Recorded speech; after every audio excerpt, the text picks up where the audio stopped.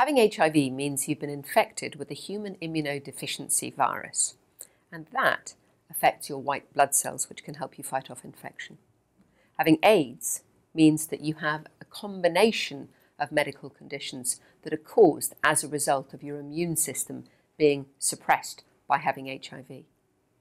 30, perhaps even 20 years ago, HIV and AIDS was a death sentence. Today, with the right treatment, lifelong and early diagnosis, you can often have a normal life expectancy.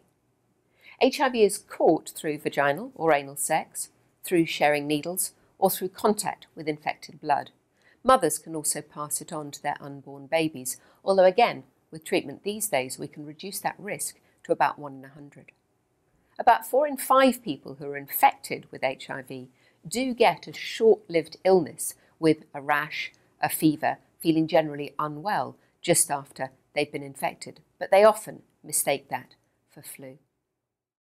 Early diagnosis and treatment is key. Don't ever assume that HIV is something that only happens to other people. You can get a diagnosis within minutes at an STI clinic, and with the right treatment long term, you could have a normal life expectancy.